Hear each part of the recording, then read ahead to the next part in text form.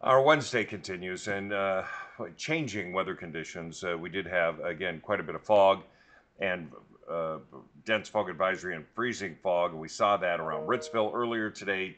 Tomorrow, again, it'll probably be the same thing. So just be aware that we will have some slick roads. We're talking about Friday now with a weather alert day because Thursday night, Friday, we're going to see snow move into the area. It's going to be quiet until then, foggy, frosty, and cold. And really, none of that is going to change through today and tomorrow. Forecast radar calls for low cloud deck. If you get up into the mountains, you're going to see some blue sky. Then the clouds come in Thursday. Now it's Thursday afternoon. We start to see it come into areas of the Palouse south of I-90. Then we see another round coming in about 11 o'clock. That's going to be Thursday night. Now we're going to see that last through early Friday morning, 7, 8 o'clock, where you get a bit of a break. We could, again, expect to see an inch of fresh snow on the ground.